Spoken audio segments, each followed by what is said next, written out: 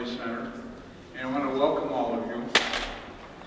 My first contact with our guest speaker today, he had been conducting study abroad workshops in Brissago, Switzerland for a number of years. And when we started to think about doing workshops, master designer workshops with Mignelli, I knew about that, and I called him up and I asked him for his advice. And he gave me a whole list of great ideas, and we implemented them with Massimo Mignelli in the south of France, on the French Riviera, which sounds pretty nice today, doesn't it? Yes. So his suggestions were very helpful and made the workshops a success. So thank you for that, Philip. You've probably forgotten about it, but there it is. Our guest divides his time between teaching and practicing graphic design, and that really is a challenge. He started his teaching career at the University of Houston and has also taught at Rice University School of Architecture, Yale University School of Art, and is now professor of design in the School of Art and Design at the University of Illinois at Chicago. Between 1975 and 1996, he was the coordinator and one of the core faculty of the 5-week summer design workshop in Brissago, Switzerland, which I mentioned. That was sponsored by Yale University.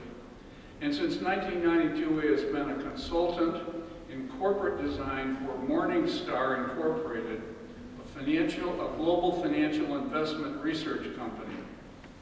In 2003, he was named a fellow with the American Institute of Graphic Arts.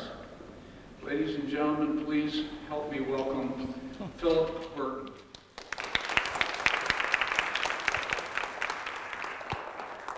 Thank you. What Roger failed to mention is that we actually met each other in person in 1998 in Breckenridge, Colorado. We were not there to ski, we were there to talk about Paul Rand. Roger talked about the historical significance of Paul Rand. I talked about Paul Rand, the teacher, because we taught together at Yale University. I was terrible that day, absolutely terrible. And then Georgette Balance was a former student at Yale, student of Rand's at Yale, and she had organized a retrospective of his work at the Herb LeBallon Gallery at Cooper Union. So Roger and I broke away from the group and went into town, snuck into town, and we bought these cool cowboy belts, you know. And I was going to wear mine today, but for some reason it's a little shorter than it used to be in 1990. And Roger's is too. I was here at the opening of this magnificent facility. You are, if you don't know it already, you are in the hands of one of the most important people in graphic design. You have a worldwide reputation here. You have somebody who, it seems to me, single-handedly was able to convince a lot of people to build this. And he brings great people like me to talk to you. So I'm going to start out by telling you that I grew up in, if you can't hear me, tell me, and I'll use the microphone, but I'm hoping I don't have to do that. I like to walk around. I was born in, and grew up for 4 years anyway, in a little town in Michigan. And actually, when I was 4 years old, that was 68 years ago, my parents bought a television. That's not me at the television, and that's not the television. But televisions were a new thing. And it was this great big box filled with these tubes inside, these light bulb tubes that were very hot and smelly, with a little tiny screen like that. We became very popular in the neighborhood, and everybody would come over to watch television. There were maybe 3 shows on in the evening. It was Milton Berle, Dinah Shore, and Gary Moore, you know. And ads by cigarettes, ads for cigarettes, Lucky Strike. There was this person in this Lucky Strike box that would dance around, you know, and that was the commercial, all in black and white. So this particular model has a radio on the side. Ours didn't have a radio, but it has 3 buttons. I mean, I don't remember 3 buttons. I remember 1 button, you turn it on, you turn it off. The other button is probably for the volume, maybe the 3rd one is for changing the channel. And that was it. Last Friday, I live in Chicago, and last Friday I had a new television installed. It's a complicated story. But I had a new television installed, and it looks something like this. I don't know the exact size, but it's very big. And the person who installed the television for me had to give me the remote control and give me lessons in how to use the remote control. The remote control, which I'm still trying to learn, the remote control has 50 buttons. It's a regular size remote control. 50 buttons. 50. So Roger sent me this email back in July. You know, anybody will agree to come to Rochester in the winter if they're invited in July. And this is the key sentence. Topic is up to you, but since we are among the few remaining graphic design formalists around, formalists, you know, I thought, I know what formalism is, but, you know, what does that mean to me? Why am I a formalist? And why am I one of the few remaining? That's the scary part. And maybe something with Swiss reference would be in order. So I think that what formalism is the one button television. You know, turn it on, turn it off. It is a foundation upon which, if you're a graphic designer, you build your career.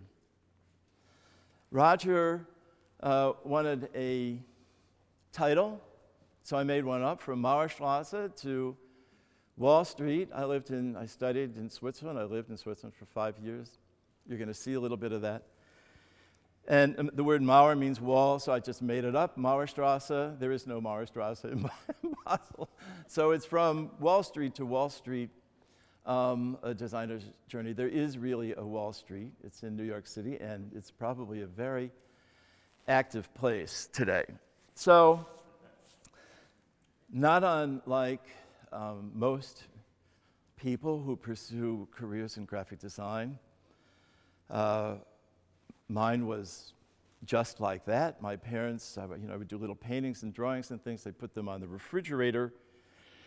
And then one day in 3rd grade, the teacher needed somebody to make a sign for the library. And so I, you know, volunteered. And I went home and I got a piece of paper and I got my colored pencils and I did this.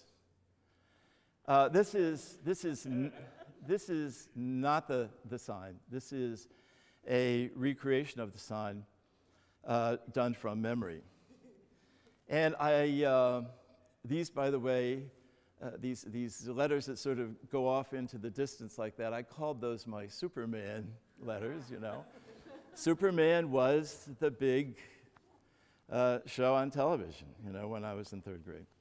So, but I learned 2 things from this. The first thing is that you have to work together with a writer or a proofreader, because I had spelled the word library wrong, you know, so I had to do the sign again. So I also learned that you have to keep doing things again and again until you get them right. But the most important thing I learned from this is that I fell in love with letters. I fell in love with drawing letters, you know.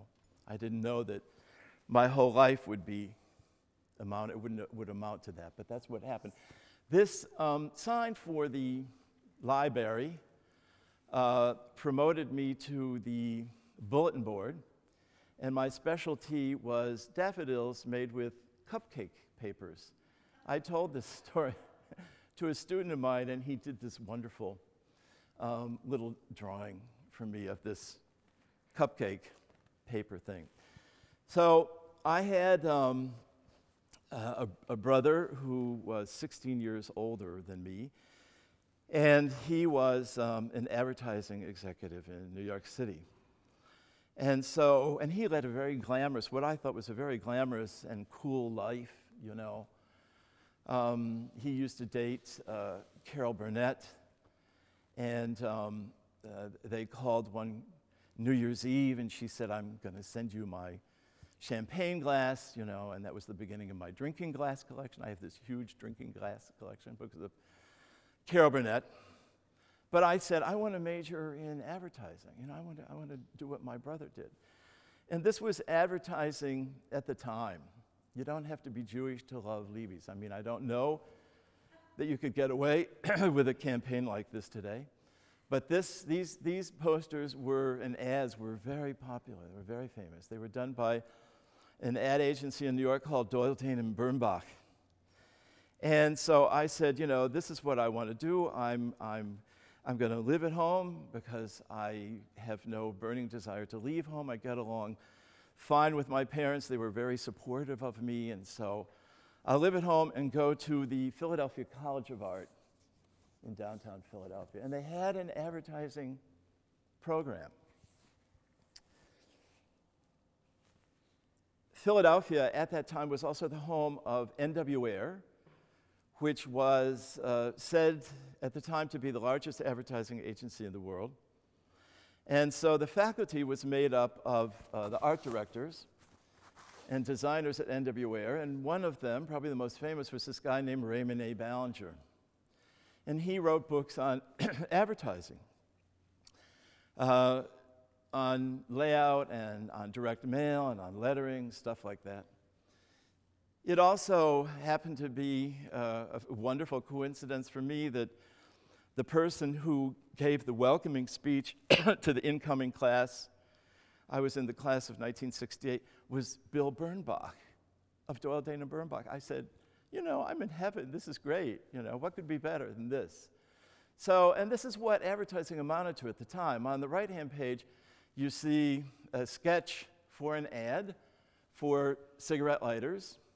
The connection to the kitten, I'm not quite sure. And you can see that this is a pencil drawing, and what's most important is that the type is indicated in pencil. You know, straight lines and little squiggles. And when I started to study advertising at the Philadelphia College of Art, that's one of the first things we learned.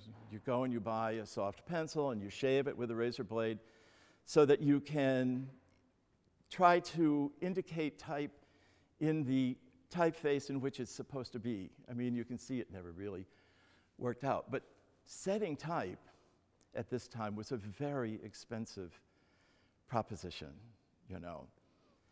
And you, unlike now, and you just could not have the type set for something like, for a sketch like this. You know, you had to indicate it this way. At the top is the final ad with the cigarette lighter and the poor kitten. And I have a piece of work that I did then, just to give you an idea of the kinds of things that we were doing. Another art director from NWA, a guy named Richard Hood, taught us how to draw these letters. You know, so I was very happy. The yellow paper here is Color Aid paper. I don't know if you know what Color Aid paper is, but for $60-some, you can buy this pack of paper. It looks like wall paint has been sprayed or silk screened onto pieces of paper. It's what Albers insisted that all his students buy to do their color studies. Horrible stuff to work on. And then I found that this wonderful gift wrap. You know, I thought this was really great, this pink day-glow color, you know, and I cut out this ampersand. I drew all of these letters with a ruling pen and a ruling pen attachment in a compass. And I was told that I should explain to you what a ruling pen is. It's a very simple device. It's two blades with a little screw in between, and you can change the distance between the two blades. You put some kind of liquid in between the two blades, and you draw straight lines. You put the ruling pen head into a compass, and you can draw curvy lines. It's a wonderful, wonderful tool. So I did all this with these things. And then a couple wonderful things happened. The first one is that I went to Europe for the summer. You know, the kind of summer where you travel around with a backpack and sleep on park benches and that kind of stuff. So I was able to go to Paris, London, France, Bordeaux, and Madrid for $333. This was the summer of 1966. And the other thing that happened is that the dean of faculty at the Philadelphia College of Art, a guy named George Bunker, whose uncle was Ellsworth Bunker. The older members of the audience know Ellsworth Bunker for two reasons. He was the United States ambassador to Vietnam during the war, and he then renegotiated the Panama Canal Treaty when it needed to be renegotiated. And he decided that advertising art was not an appropriate discipline for a college, an art college that was continually seeking to improve their credentials. So he eliminated the advertising art program. And that's how you get rid of, if you're ever in this situation, that's how you get rid of tenured faculty members. You say the program doesn't exist anymore, we don't need you. So they were gone, and I was in Europe. And George went to the Aspen Design Conference. There used to be a design conference in Aspen every summer. And he found this guy, Ken Hebert. And he brought Ken Hebert back to Philadelphia. Ken Hebert was teaching at Carnegie Mellon at the time, which was called Carnegie Institute of Technology back then. And the program changed from advertising art to graphic design. I was very impressed with Hebert's work, and I'm going to show you some of it. He was a devout Mennonite. He still is a devout Mennonite. Mennonites are conscientious objectors, and in lieu of going into the selective service, he went to Switzerland to work for the church. And he did that for 5 years, he and his wife. They had 3 daughters. And he took a drawing class at the local school. And the woman standing next to him said, "You know, you're quite good at this. You might consider studying here. You know, maybe you could become a graphic designer." And that woman was Dorothea Schmid, who later became Dorothea Hofmann, Armin Hofmann's wife. So he studied at the school in Basel for 5 years. That was the regular course, 5 years. 1 year introductory, 4 years regular. So this is one of the logos that he did for the Mennonite Church, and for me, it was more mystical, magical, intriguing than the Indian and the cop eating a piece of bread. He then used this on a cookbook for the Mennonite Church. He did this little business card for James Knox, and I was especially intrigued with this because he has a J and a K. He's created this J and K within this square, turned on its point. And it's like a floor plan for a building. You know, how appropriate is that for an architect? This is one of a series of books called Critical and Historical Commentaries on the Bible, which were done for Fortress Press. And this is the word hermeneia on the cover. But what was especially interesting for me were the inside pages. You know, this is heavy-duty stuff, historical and critical commentaries on the Bible. And he was able to take all these different categories of information, sometimes in Hebrew, required to have footnotes on the page where they appeared, created a grid, actually it's 2 grids overlapping each other, to clarify this information and give these pages an enormous life with this dense information, but this beautiful typography. There are no two pages that were the same, you know. There was always some different composition of the information on the pages. Two more things. This was the cover of an annual report at the school while I was there.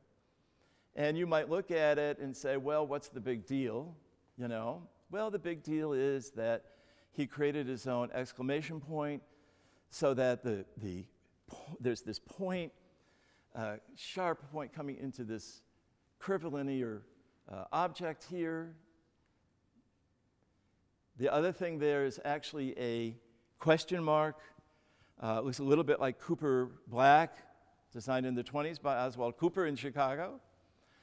And then you see these splatters, you know, and you're saying, ho-hum, splatters, you know, we see splatters every day. But in 1963, you didn't see splatters. No, it wouldn't have been 63. It would have been more like 67, 68, you know. And then on the inside, he had this beautiful photograph of the facade of the building. You know, I showed you a picture of the facade of the building. There's 4 columns. That was Bucks County sandstone or something like that. It became the symbol of the school.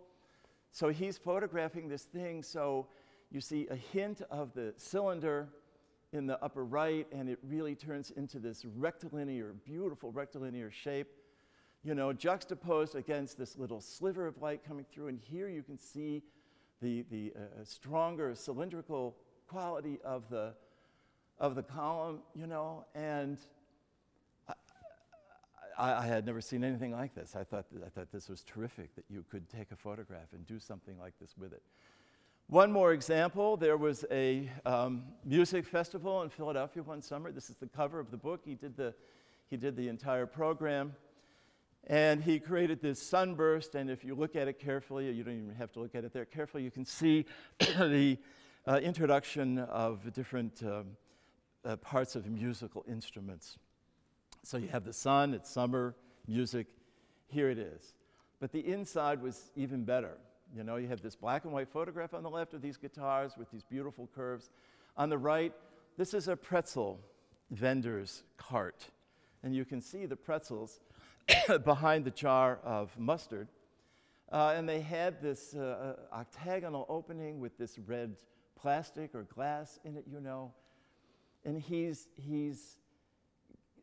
and you have this color photograph juxtaposed against that black and white photograph there. You know, he's seeking to capture the essence of summer in Philadelphia.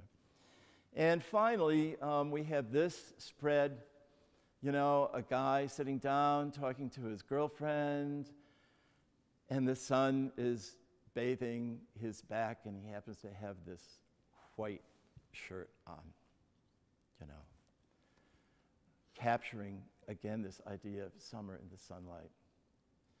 I am showing you his 2 books, you know, in case you are interested in following up on his work. So he then brought a classmate of his from Basel, a Swiss guy named Stefan Geisbühler, to sort of reinforce the Basel influence in the program. Stefan, when he was finished with school in Basel, he worked for the Geigy pharmaceutical company. Pharmaceutical companies in Basel employ 40% of the population. It's a big deal. We can thank them for Valium and Librium and birth control pills. In the Middle Ages, Basel was famous for ribbons, and they would dye the ribbons these bright colors, and it was the dye that eventually turned into this pharmaceutical industry.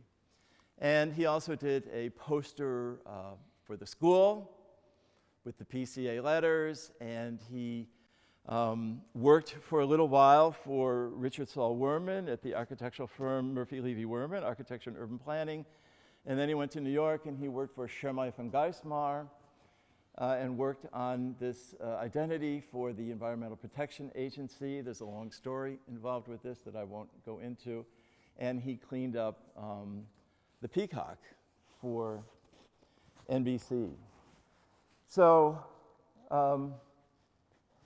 Hebert, as a teacher, was not always easy to understand. He had this metal lowercase Helvetica A about this tall that he would talk about all the time. You know, the form of the letter, the relationship of the inside of the letter to the outside of the letter, the conversation that's going on among the points in the letter, you know, and stuff like that. He would take us out to the front of the building and talk about the cracks in the sidewalk, you know. And at the time, you know, we didn't quite get it. We thought that the cracks weren't in his in the sidewalks; they were in his head. So I'm going to show you a little bit of the work that I did when I was there. This is my solution for an identity for the Theater of Living Arts in Philadelphia, a theater on South Street that was very, very avant-garde.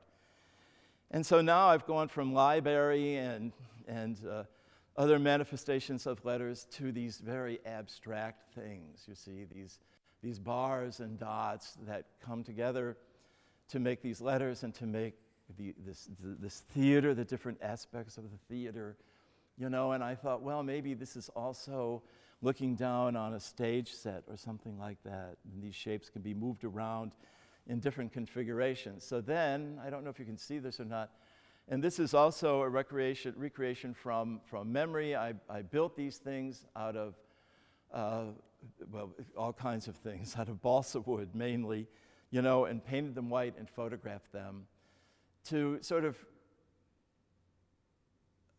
investigate, you know, the idea of three-dimensionality and to sort of propose this idea that these were elements of a theater that could move around. My dad had an extensive collection of tools, and we're getting to the climax. And so we were to bring in objects and make some kind of composition. And we did this using a paint called Plaka that's made by the Pelican Company in Germany. Plaka is a tempera paint that is water-soluble until it dries, and then it's perfectly waterproof. And so you can paint black on top of white and white on top of black, back and forth, you know, until you get just the right form. You can thin it down a little bit and put it in a ruling pen, you know. So I thought, well, you know, this is really great. So then Hebert came in to conduct a critique, and he put a piece of tracing paper on top, and with a soft pencil, he made these lines. He didn't say a word, he just made these lines. And then he took the paper away to reveal this. And in a manner not unlike taking the shapes to try to put them together to form TLA, my eyes and my world were opened up to this idea of abstraction and seeking to capture the essence of this thing with these few lines. So I was not hooked yet, but this was the thing that really hooked me. This guy named Armin Hofmann came to visit the class. He had been Hebert's teacher, he had been Geisbühler's teacher. He was in Philadelphia because he had appeared at some conference, design conference in New York City. And he came into the room and he sat down on a folding chair like this, and he had a daily paper, and he unfolded it and put it in front of him and talked about the banality of it. And then he unrolled a poster that he had brought with him to show us, the Spitzen poster. Spitzen means lace. And this is a poster for an exhibition at the Gewerbemuseum in Basel. poster that Armin had did, and he started to explain why he had done this and what his thinking was, you know, and so he talked about these little V-shaped elements that go around the two edges of the photograph and how he had drawn these letters and overlapped these letters to create a similar kind of activity on the other two edges of the poster.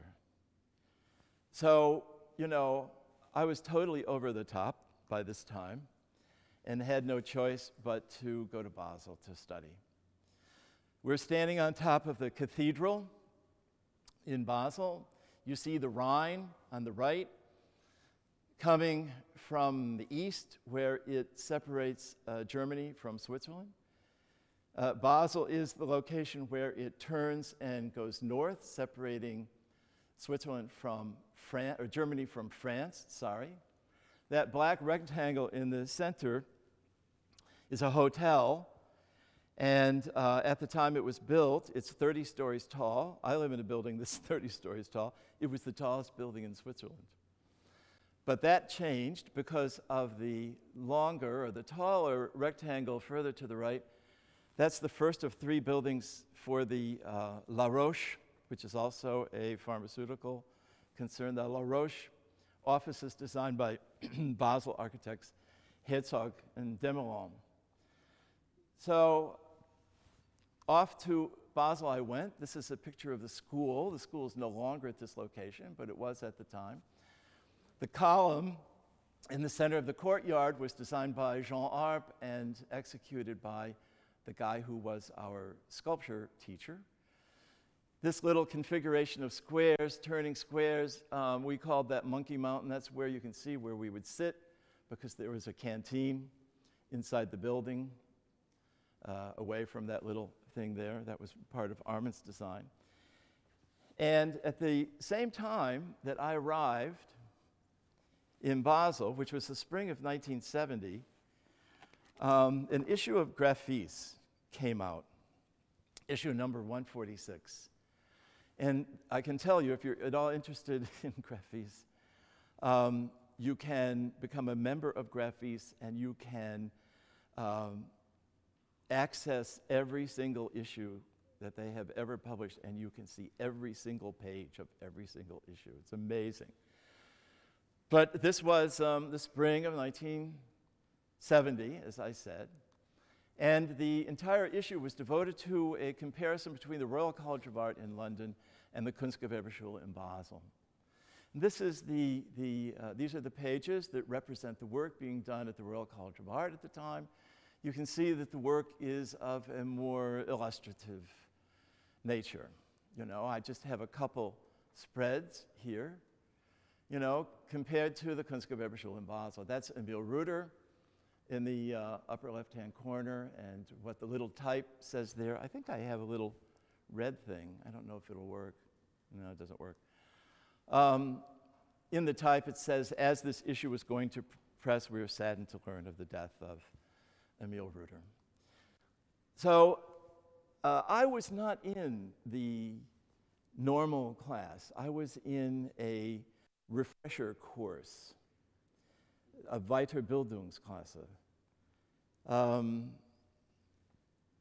And Armin and Dorothee Hofmann had helped to develop the curriculum at the National Institute of Design in Ahmedabad, India, together with Ray and Charles Eames and Louis Kahn.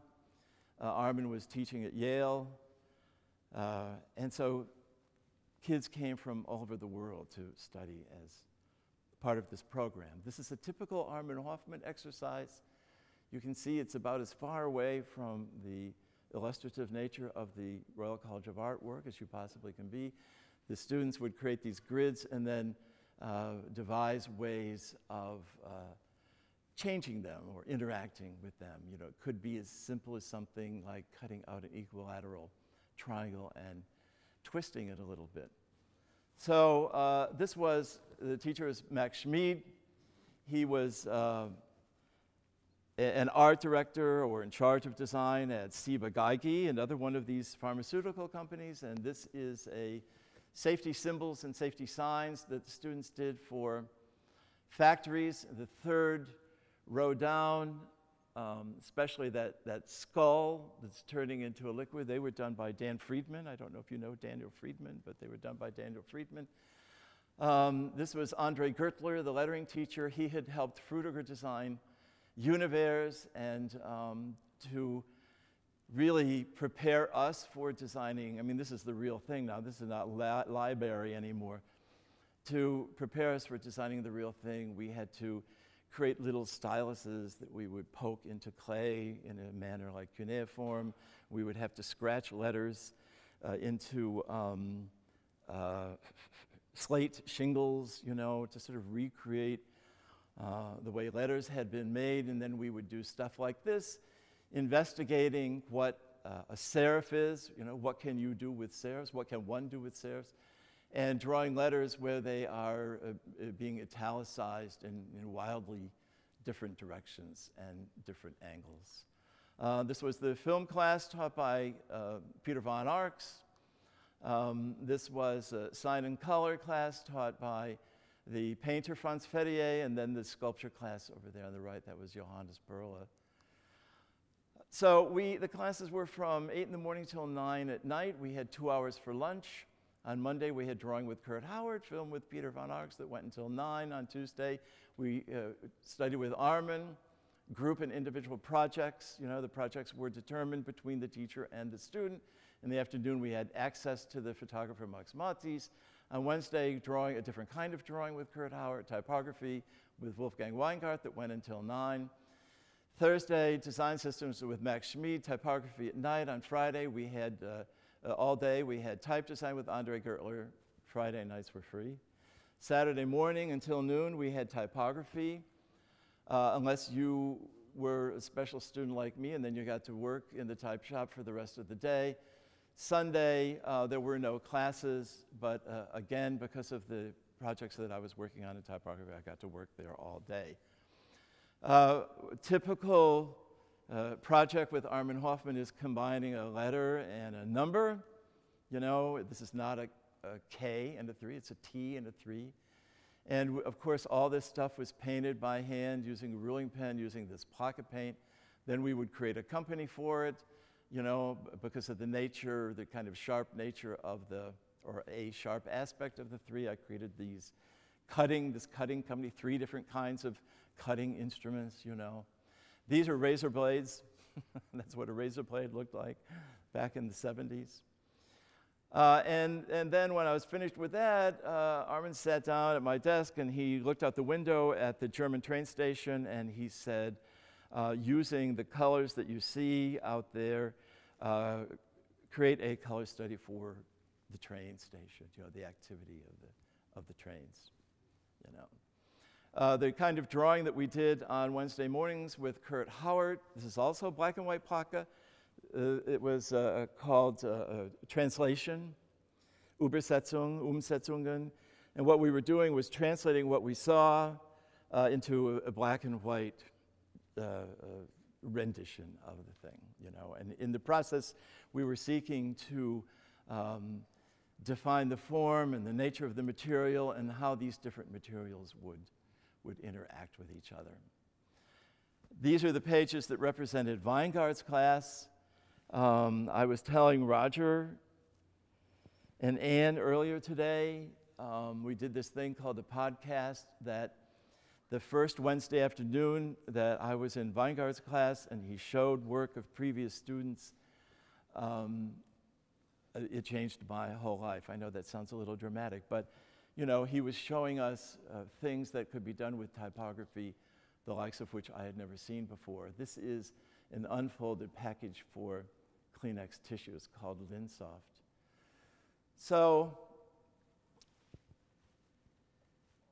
Reuter was a friend of Frutiger. Frutiger sent truckloads of type to Basel to work with. This is foundry type.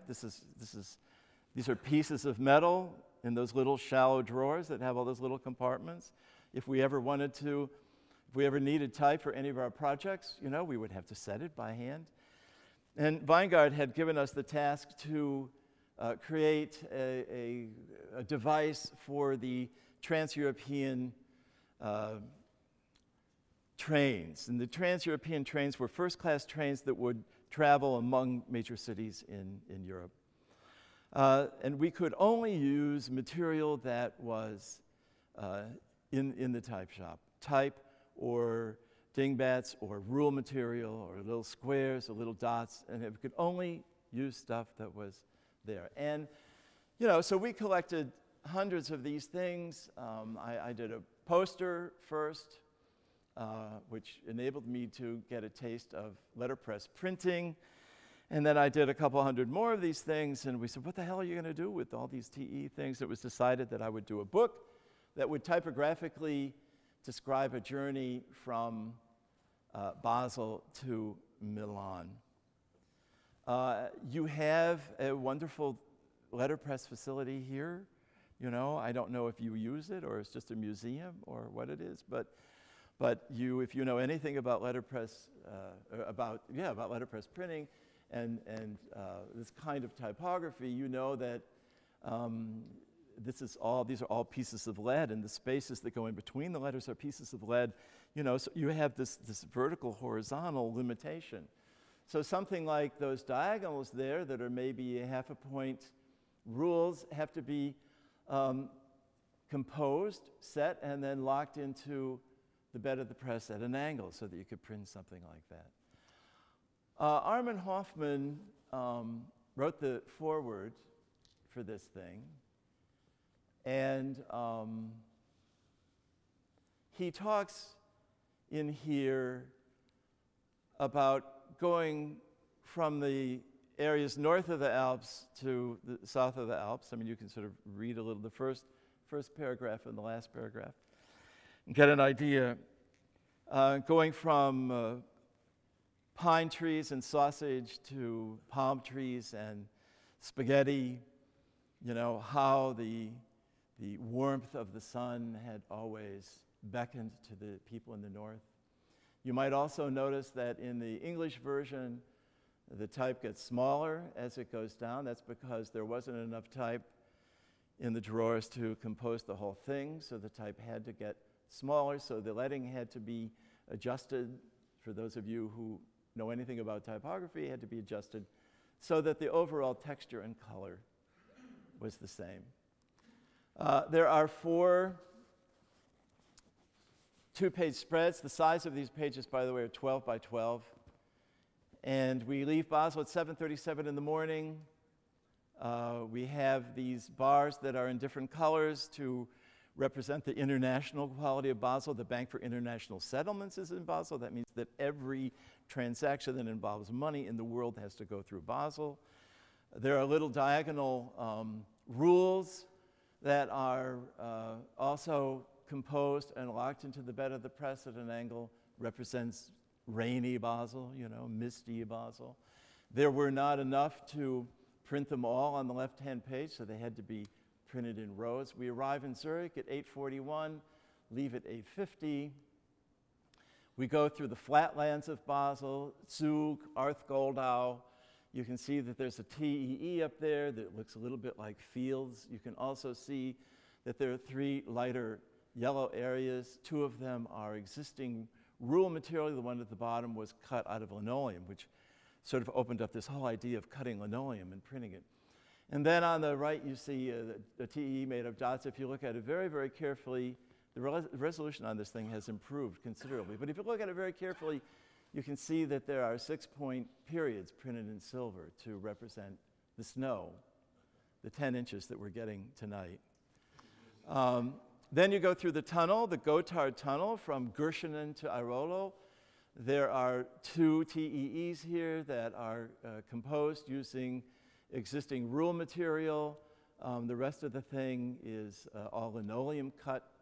The reason why there are 2 blacks here, this is just, 2 blacks here. This is the original black ink, and where these rules up here, the ends of these rules overlapped this black ink. They got a little darker, and it wasn't very nice. So these shapes here were cut out of the original linoleum and printed in clear ink, similar to what you see in pieces of work of Professor Remington. And then we descend the mountains, Bellinzona, Lugano, Chiasso, Como, headed to Milano. You can see I found little wavy lines here that represent the Lake District. There's a TEE up in the upper right. I don't need to tell you that. I suppose what's interesting here are the rays of the sun. And when you want a kind of curve like that, you know, it has to be embedded in plaster for that to work. And finally, we arrive in Milan, this sunny area that is beckoning to the people in the north to come down. This is entirely, almost entirely done in linoleum. So there's a little slide here that I wanted to show you. This little color translation thing that I did of the train station when I was a student. I still do that kind of stuff. This is a view of Lincoln Park and the lake outside of my apartment. And I used it on the cover of a poetry book. The poems are by a friend of mine. He asked me to do it. I said no. He asked again. I said yes. We spent a year and a half working on this thing. And I did it in Baskerville, you know. I had never worked with Baskerville before. I thought that Baskerville somehow was appropriate for this guy's poems, and I also wanted to learn about Baskerville. I wanted to have the feeling of working with Baskerville. So, as Professor Remington said, I didn't go to school and study design because I wanted to be a teacher. Even though I've been a teacher for the past 43 years, I studied design because I wanted to be a designer, and I have designed things all along. I had the pleasure of meeting Paul Rand in 1977 as part of the summer program that Professor Remington talked to you about, and it was Paul Rand who invited me to teach at Yale. So we got to know each other pretty well, and I moved to Chicago in 1989, and he called me one day and said, I've just done a logo for a company in Chicago, and they're ruining it. So he gave me a telephone number, said, call this telephone number, and a guy named Joe will hire you. And he did. The guy's name is Joe Mansueto, and when he was 24 years old, he had both an undergraduate and graduate degree from the University of Chicago. He worked for 2 years for the Harris Company, which is an investment banking company, and he made the observation that if a person was interested in investing in a stock, which they probably are not today, that there was a lot of information that they could go to and find out all about the company in which they wanted to invest. If, on the other hand, a person wanted to invest in a mutual fund, which is a portfolio of stocks and less volatile, there were not so many places they could go. You know, they had to go to a lot of different places and call people and so on and so forth. So he quit his job. He bought a personal computer. It's 1984. And in his bedroom, he started to put together a database of information he thought was essential for a person who wanted information on mutual funds. He borrowed some money from his parents. He put an ad in Barron's, which is a weekly financial tabloid. He got enough people to subscribe that he could print the thing. I'm going to show you a video of him talking about his relationship with Paul Rand and this whole idea of designing a logo for the company. He talks in here about, Rand says, what are your revenues? Joe says $2 million a year. That was in 1991. I'm working on the annual report for last year, and the revenues this year were $1 billion. So here's Joe. Yeah, so when I started back in 1984, in my haste to kind of get the publication out the door, one of the things I really didn't pay attention to was design. I was more focused on putting the database together,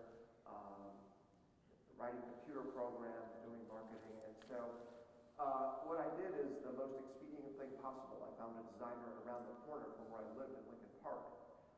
That's how I chose her, by her address. It was very close to where I lived. And so she did the first Morningstar logo, which I'm sure no one remembers. It's very forgettable. And I thought, we need to really kind of revamp our design in Morningstar. And the place to start is with the logo. And I think, as you know, Paul ran to the IBM logo, he did the Next Computer logo, which I think is a great logo, UPS, a whole host of just incredible logos. And so I tracked him down. I remember calling a designer in New York and asked how I could get a hold of Paul Rand, and he told me that Paul Rand was dead. So he was up in his years at that point, but I didn't take that. That didn't stop me. I persevered. I kept looking, and I finally tracked him down in Connecticut. And so I called him up and told him that I'd like to have him design our logo. And he said, "I'm very busy now. Call me back later." Click. So I waited a few weeks. Thank you. "I'm very busy now. Call me back later." Click. So finally I offered. I said, "What if I just fly out and meet with you?" And then he totally changed his tone. He's like, "Oh, okay. Yes. Come out on this date." And so I went and did that. Never asked me at all about Morningstar or who I was. It was all about art and his experiences as a designer. And so after the morning ends, and I'm on my way out, I think I ought to ask him maybe about the logo that he, is going to do for us. And he said, "Oh yeah, Morningstar." I said, "So it's 11 letters. Yep, you've got an S." "Okay, I'll get back to you lunchtime." And I said, "Okay."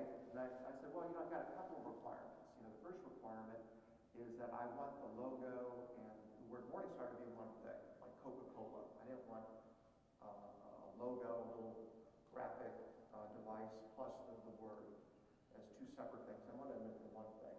He didn't like that, but he acquiesced. And then the other thing is, I said, this company is very important to me. It's my life's work, and I really want your best work ever. I know you've done all these, you've done IBM, and this may not mean as much to you as it does to me, but I really want your best work ever. And I kind of mumbled and said, "Okay." And then I also thought I should ask him how much this is going to cost. And then here I am, a scrappy entrepreneur. So I said, "How much do you charge for your work?" And he said, "What are your revenues?" And I said, "Well, $2 million. He said, "That'll be $50,000. And I said, "Fine." And he said, "And half up front." And it seemed like an incredible deal to me. I just knew it's like for $50,000 a logo that you've used for your entire history. It's a great deal. And I knew from reading his book that the client should not bother the designer. He wouldn't let the designer work. And I was trying to be a good client. But after a couple of months, I kind of broke down. I had to lob in a call and see what it was. And he said, "Oh, I'm glad you called. I've just figured it out. I spent months and months thinking of star logos, and I filled up 5 or 6 books of logos with stars in them, and I got nowhere. And finally, I remembered what you told me about where the name came from, which is the last line. Well, then the sun is but a morning star." And he thought of a rising sun, and then he said he got the logo instantly. So we prepared this little diagram to show you how this came about. With the exception of the O, these are the letters that Rand designed. He said 11 letters, that's a lot, so he chose the sans serif ultra condensed letters. And then he tried, as Joe mentioned, these different mnemonic devices with these little stars in here, and then all of a sudden there's a big fat O to make a kind of formal confrontation between the two. And then finally you have this rising sun thing. So this is a page of data. If you're interested in stock data, this is it. You go to a company called Value Line. This is all the stuff that you need to know if you want to buy stock in the Brunswick Corporation. And if you look at it, it's a typographic catastrophe. You have different styles of type, you have different sizes of type, you have different ways of type. You have these fences that are seeking to identify these different locations. That page had an influence on the early Morningstar page. This is not the first one, but it's an early page. And so this is an accumulation of data and an analysis of what one would need if they're interested in, as I said, a mutual fund. But again, there are the different typefaces, and you find all caps, and there's sans serif and serif and all this stuff, and these awful fences, you know. So in 1993, we had the opportunity to redesign the thing. The typeface Univers condensed in light and bold was chosen. There are only 2 or 3 sizes here. It's all cap and lowercase. There are no all caps at all. And there is an underlying structure that seeks to clarify this information and clarify these different areas of information without drawing all these little fences. The other thing that helped was justifying the columns of type in the analysis and the type that you see at the top.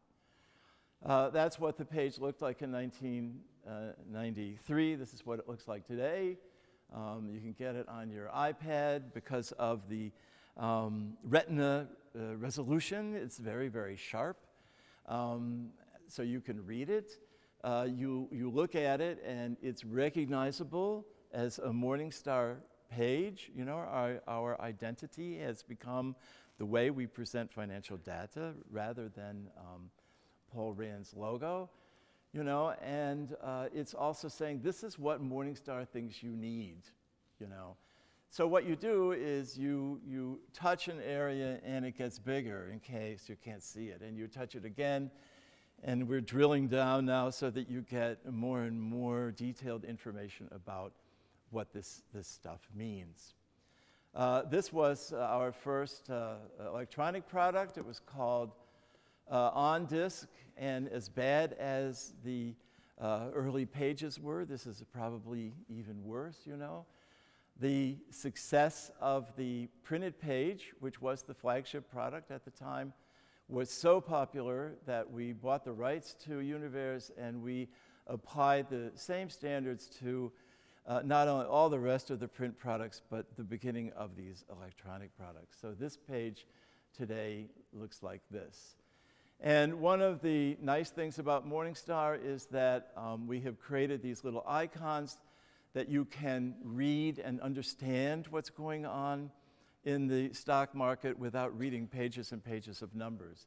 Those little squares there, the squares with 9 subdivisions, that's called the style box, you know, and that represents different sizes and volatilities of companies. And we have, I think on the next page, yes, I can show you this. Of course, we have products on the phone. You can see here that the style box is in lighter shades of green and red. We have 3 reds, we have 3 greens.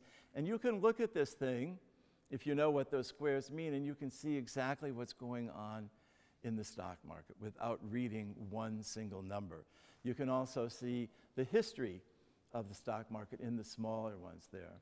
And of course, you know, we have this. Here you see the style box on the watch.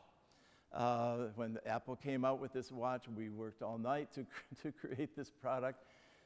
And we weren't really successful in getting different shades of red and green, and so we realized these things in these vertical lines here to get these 3 different shades of green, 3 different shades of red.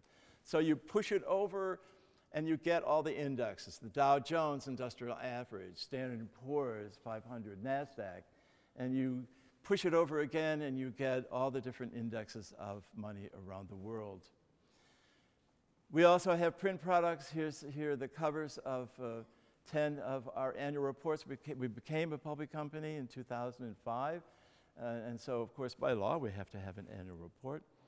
And we also used to have a magazine or a catalog, you know. Joe said, I think we should have a catalog, like Sears Roebuck, to explain to people what our products and services are. The bright red is PMS 185, for those of you who know what PMS colors are. It's the brightest red printing ink. It was chosen by Paul Rand.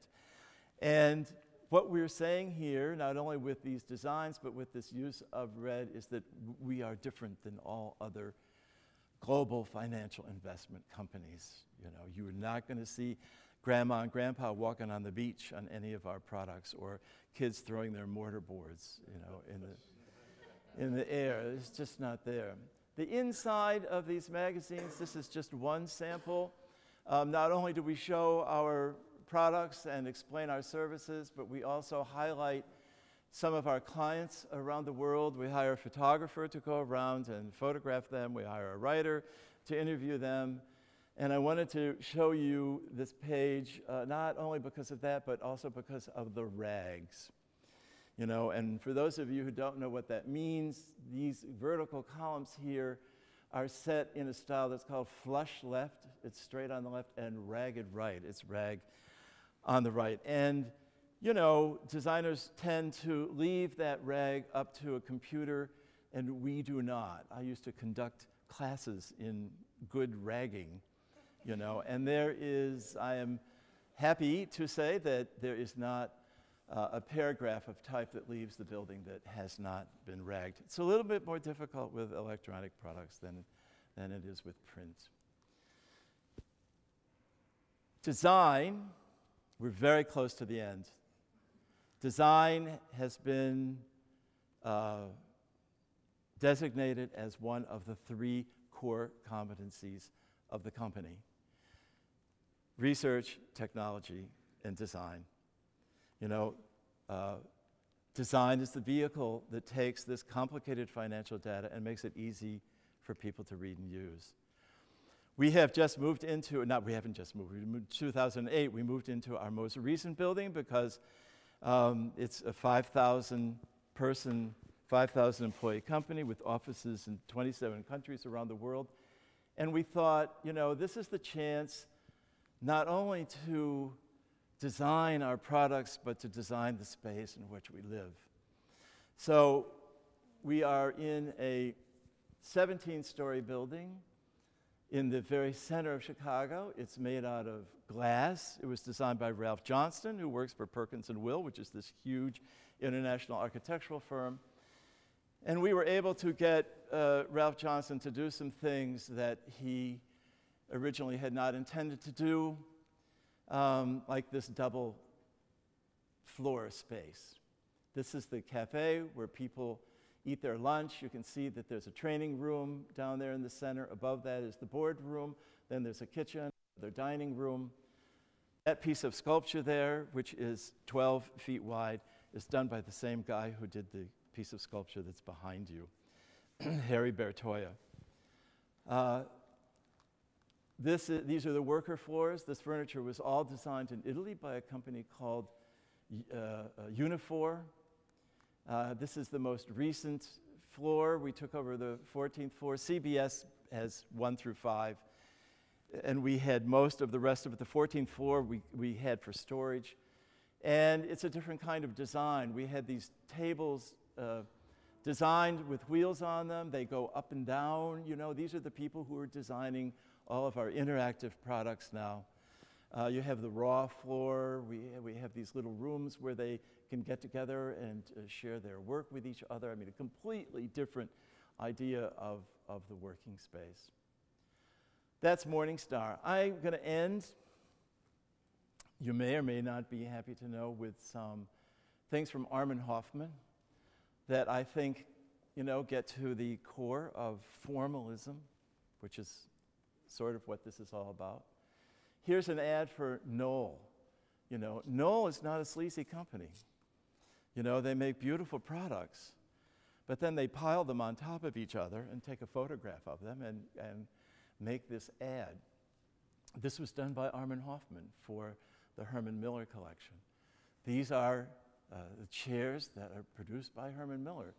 This is a kind of translation, if you will, of the size of those chairs. At the top, second to the top, you can see the Eames lounge chair.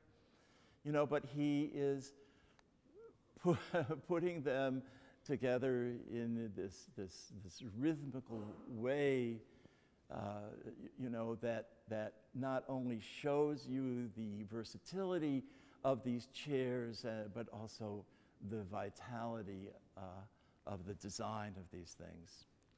This is, and he did that with a poster for the Stadttheater Basel with these hands. I mean, these could just as easily be the chairs, you know, flying up the format there. So, you know, this is a theater where you have dance and you have music and you have theater, you know.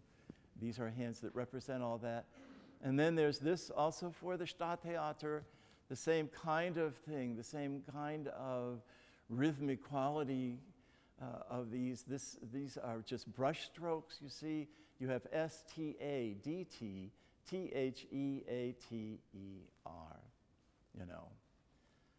This is a poster by Joseph Müller-Brockmann. I'm sure you've all heard of Joseph Müller-Brockmann. You find some ballerina, you throw her in the air, you take a picture of her, or you can do this. This is what Armin Hofmann did for the ballet Giselle. You know, it's not a ballerina, it's every ballerina, you know, and the letters Giselle, which he has designed, you know, are a ballerina also. And so you have a fuzzy dot in the body of the ballerina having a conversation with the hard-edged dot on the eye in Giselle. You know, that dot, for those of you who know anything about type, that dot is further away from the base of the eye than it should be. And finally, you know, you go out, you find some drunk, you drag him in, you put a crossbow in his hands, you do some hand lettering, William Tell, you know, done, you know, or you can do this. So these are works by a one-button person, you know. And it's important, I think, to understand that one button and study that one button and realize what that is, because when you leave here, you know, you're going to have to work and survive in the 50-button world. That's it.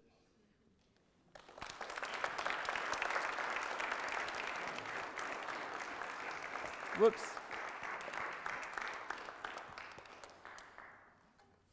Do we do anything now? Q&A. I have a question. Yeah. So back in those early days in Basel, did you all have to have some faith that doing exercises with dots and lines was going to be meaningful, or did you know it then? We did not know it, but we knew that we were in the hands of people who gave us that faith. Okay.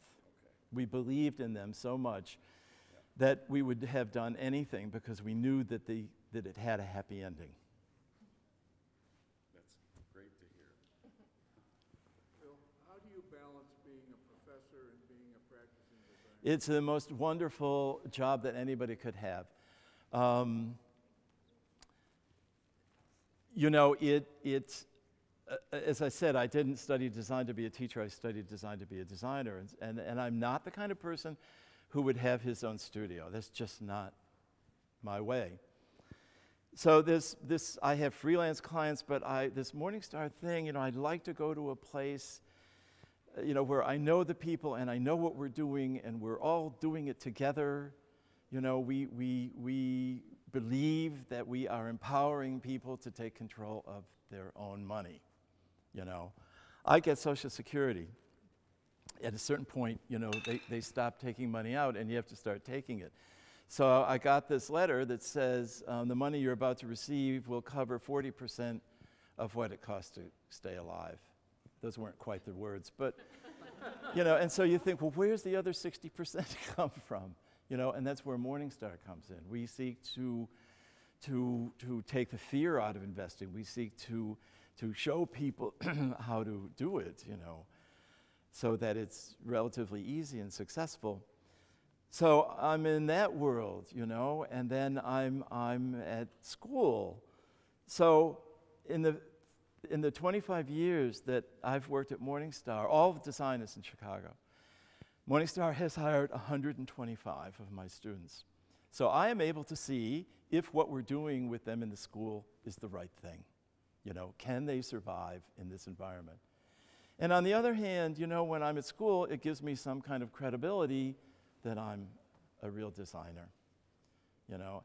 And I think that the two, you know, you have the spiritual aspect of teaching and you have the reality of a place like Morningstar, and you're able to bring them together. You know, when I started working at Morningstar, there were 120 employees and 3 designers, and a colossal amount of work to do. It's a brand new company. You know, there were all these products, and I'm not Schermeif and Geismar. I'm not Ansbach, Grossman in Portugal. I'm not Lippincott and Margulies. You know, I'm just little old me. But I thought that if we designed one thing after another, just design one thing with all the integrity and honesty that you have, that eventually we would have an identity for Morningstar. And that's what happened. That's what happened. You know, so it's great. I'm really happy that I do both things. You know, I feel it's a lot of work, takes a lot of time. I'm exhausted most of the time, but it's a wonderful combination. You know, if I had to give up one or the other, I don't know which one it would be, and I don't know what I would do. Could you speak about your ongoing connections with Switzerland? At the university, in the School of Design at the University of Illinois at Chicago, we also have an undergraduate program, we have a graduate program, but we also have a program at this school, a graduate program at this school in Basel, and this is actually the 10th year anniversary of that. The school and the students who want to study at the graduate level in Basel apply to Basel. The faculty in Basel choose the students who are going to study there. We know what their classes are. They know what our classes are. Both sets of classes have the same number. At the end of 2 years, the students in Basel get a master's. Actually, it's what is it called? MDes. It's a Master of Design from the University of Illinois at Chicago. Very, very unusual thing. But it's, you know, it's not one of those situations where we felt like, well, we had to have some connection to some foreign country somewhere. I mean, this was very deliberate. We decided we wanted this place. We wanted what they do. We wanted their faculty, you know, and it's worked out very well. Okay? Thank you. Thank you. Thank you. Thank you.